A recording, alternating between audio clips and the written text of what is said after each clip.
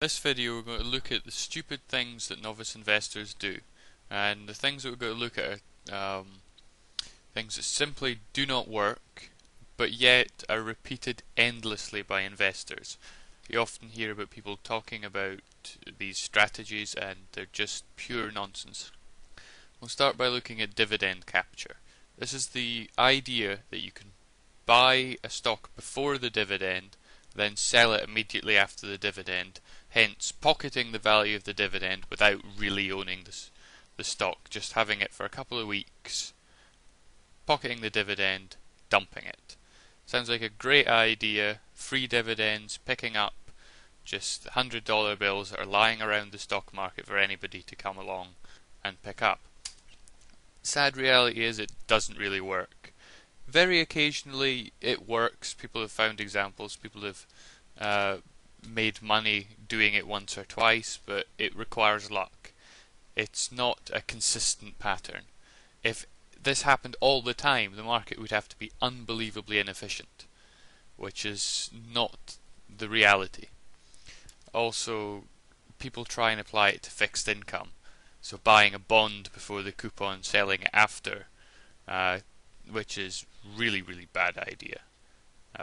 These things work very efficiently regarding income payments, so you're not going to make money doing that because the income accrues over time and everybody knows that it's accruing. That they talk about the clean price and the dirty price of a bond, so you're not going to make money try to capture those dividends. And a lot of people like to ignore taxes and commissions that you pay on investing, but when the dividend capture effect is generally quite small, even if you get away with it, but when you take in taxes and commissions it's really not worthwhile, even when it does work. Ignoring market efficiency, which is exactly what those dividend capture people do. The reality is the markets are efficient to some degree. I don't know how efficient they are, but there is some degree of efficiency. If there's new news that comes into the market, people are adjusting to it. And most of the money, so hence most of the ability to move prices, is handled by professionals. These are people that could read balance sheets, they can analyze them, and they can debate essentially among each other by buying and selling to get prices to a reasonable level. It's not perfect, but it's not completely off. You have to be able to go against them and be right to make a lot of money, which is very difficult. And the vast majority of investors couldn't do that if they tried. New information is very quickly reflected in prices. If you read a news story about something and you look at the stock price, it's moved before you've done that, unless you're up at 4 o'clock in the morning and the market isn't even open yet. But when it does open, that news will be moving that stock in whatever direction. But people still insist on overreacting to news. As I said, prices adjust very quickly. People like hedge fund managers, traders in London, these people have been up for hours studying all of this, and you've not even got out of bed when these people have been analysing the news. And it's not just anyone analysing it, these are people they call analysts. For example, if a pharmaceutical company like Glaxo puts out news, there is someone in London whose basic job is to analyse pharmaceutical companies, and they will know absolutely everything there is to know about Glaxo. They will have spent hundreds of hours looking into the business, so they will be able to decide the effect of the news far better and far faster than you can. So if you hear something on the news and then you immediately call your broker to sell it or buy more of it because of the news, it's already adjusted the price, and as Robert Shiller says, your broker will just laugh at you. You're not doing yourself any favours by overreacting to news. Buying high and selling low sounds completely ridiculous, but it is the most common mistake. Happens all the time. The best example is the dot-com bubble. The big dilemma in investing is that the best time to buy stocks is when no one wants them, and obviously most people are not buying stocks when most people don't want them. There's a contradiction there. And one of the reasons is that it is far easier psychologically to go with the herd. Now, can you imagine when you're hearing all of the bad news about the banks in the financial crash and you're saying to your friends as they're plummeting that you're putting all your money in banking stocks? They would have laughed at you. You made an absolute fortune if you'd done it right, but it would have been so stressful to know that everybody thinks you're wrong, everybody's dumping their banking stocks, yet you're buying them up aggressively. Not easy to do. Performance chasing, probably after the buying high and selling low, this is the most common, though they are related, because the best performing funds are often last time's worst performers because they trade at such big discounts. So you can get them performing well and the discount narrowing, which can be extremely lucrative. But yet, it's far nicer to see a fund that's performed very well recently and then buy more of it because you feel kind of vindicated by its past performance. But the sad thing is some managers are just right once in a row. And of course, when you say great performance last year, you assume that's exactly what's going to happen this year. The reality is past returns are a very bad predictor of what happens in the future. Because a fund made 20% last year doesn't mean it's going to make 20% this year. That all that past performance says to you is you should have bought that fund last year, which is very nice to know but not particularly useful because you can't go back in time and buy all the right funds. And another overlooked thing is when managers do well and people spot this manager and go, they're good, they give them a lot more money to manage. And the more money that someone manages, the harder and harder it is to outperform because the fewer and fewer stocks you can take meaningful positions in. The classic example is Peter Lynch of the Fidelity Magellan Fund. He did very, very, very well when managing small amounts of money, but as the amount of money in his fund got bigger and bigger into the billions, became far more difficult and his performance suffered.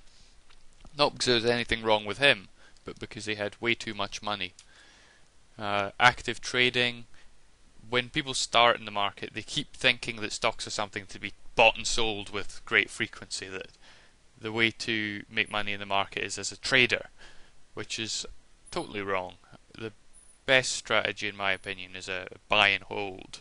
Just buy good companies, keep a hold of them, or buy broad index funds, far better than trading, because you're spending so much money. You make your broker very rich when you actively trade, which is not the point. You're not trying to make someone else rich, you're trying to make yourself. Market efficiency, that's something that a lot of very active traders who are new just assume doesn't exist. They think that they can predict the movements of prices. Not a good way to think. When you're a trader, you have to be right consistently. If you're right a few times then wrong spectacularly, it's going to really hurt you. You're very vulnerable to random events. And since you're not holding on to stocks very long, you don't have dividends to reassure you. You've not got a nice income stream. So if you're in a company with a really good competitive position with a very recognizable product that is just going to sell over the future, it's going to be fine, then you know that even if the stock price goes down, you can buy more of it and you're still getting that income, so you're far more relaxed about it. When you're an active trader, you don't have that.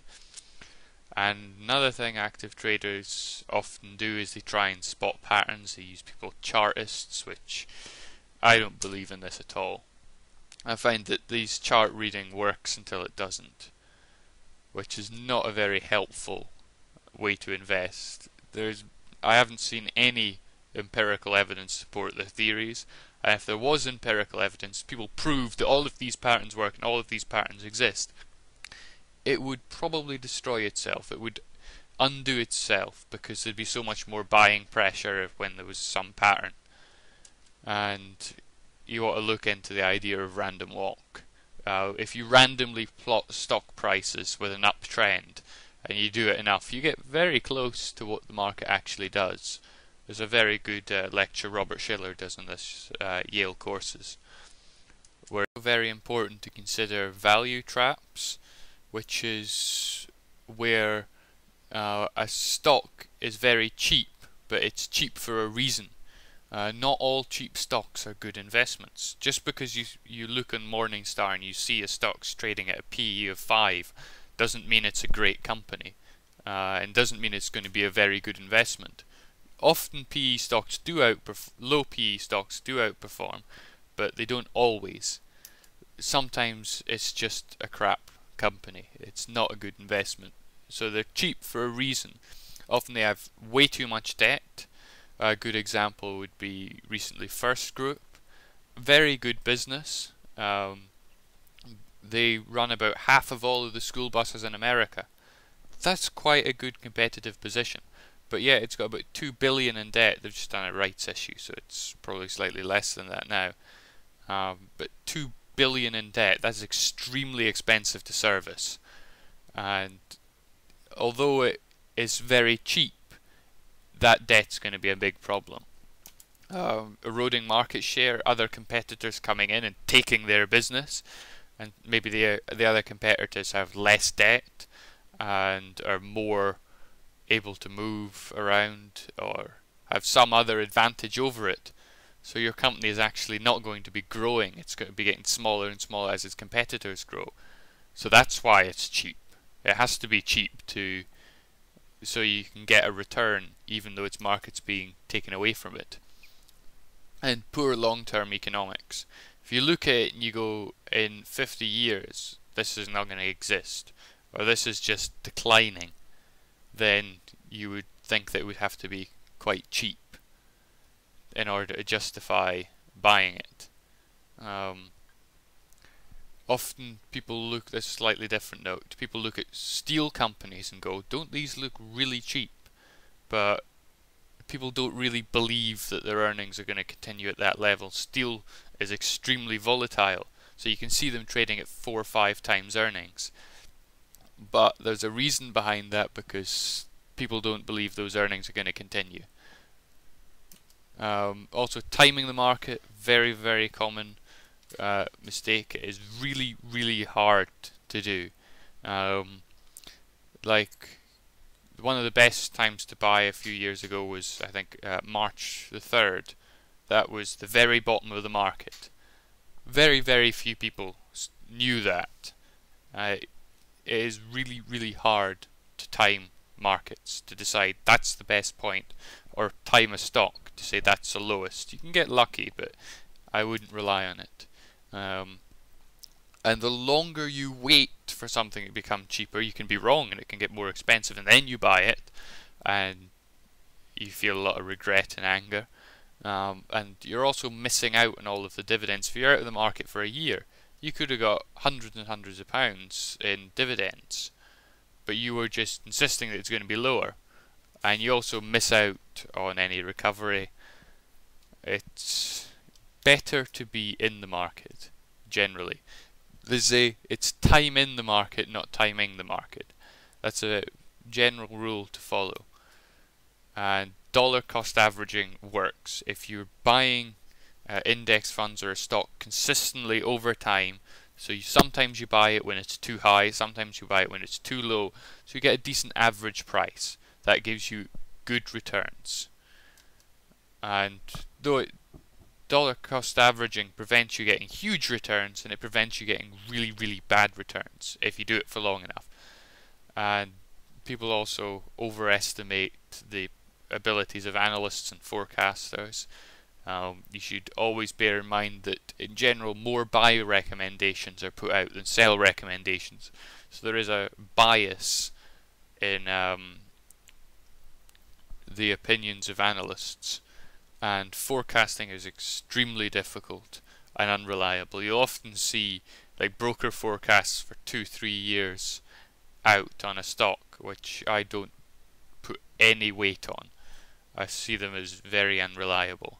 I once seen some analysts forecasts on a reinsurance company. I went, well, if you can predict that, you think you can predict anything, because that is a business in which completely random events wipe out profits completely, and that guy decided nothing random or unexpected is going to happen in the next 2 years. Hence I can predict these profits are going to go up by this amount, which I don't believe for a moment. ignoring randomness, just like that person that thought he could predict reinsurance profits. Um, Strange and unpredictable things happen all the time. Markets occasionally behave very, very strangely. You make assumptions and then it goes completely the opposite way. The great phrase is black swan. When you look at swans, you see all of them are white. Every swan is white. Everyone you have ever seen is a white swan. And then some black swan appears in Australia, some small colony of them, and go, actually there's black swans, so our assumption was wrong. That's why you need to consider randomness. And always be humble. So you always have to be uncertain. You say, I'm pretty confident that I'm right about this, but I could still be wrong. So you're always factoring in that risk. People don't say I'm 87% right about this, or I believe 27% in this, so I'm not going to do it. People tend to think more absolute. They say it's not or it is, black and white, which is not how markets work. And getting mixed up in derivatives, this is the last point I'm going to make. These things are very, very complicated. They don't belong in the vast majority of people's portfolios. I often see adverts from brokers pumping these sort of derivative type investments to average investors. I don't believe that average investors should have any involvement in dividends. Perhaps you could consider some of the sort of more insurance, say, kind of defensive